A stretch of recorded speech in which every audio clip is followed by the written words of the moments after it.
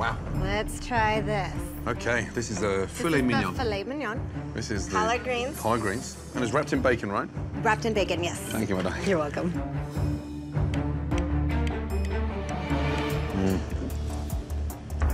Meat is dreadful. Absolute dreadful. It's got a horrible taint to it. Well, how did we do on this? Yeah, this is not very good. Horrible grayness to it. I don't know what he's done. It's almost like the meat's been boiled. Nose there, collard greens with just mush. May I take it out of your way? And thank you, mate. 10 out of 10 so far. I'm 0 out of 10, let me tell you. These are really mushy and tasteless and... Oh, yeah. Rishi's like, oh, I'll be the judge of that. That's ridiculous.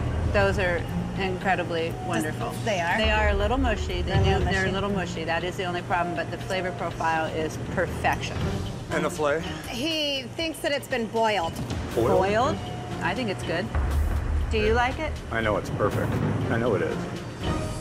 So here we actually have the salmon. Bloody hell. Yeah. That's the salmon. That's the salmon. And why did the salmon go in a pinwheel? I don't know. Thank you.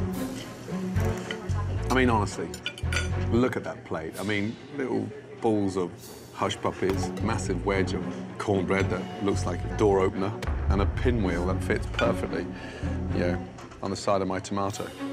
Wow.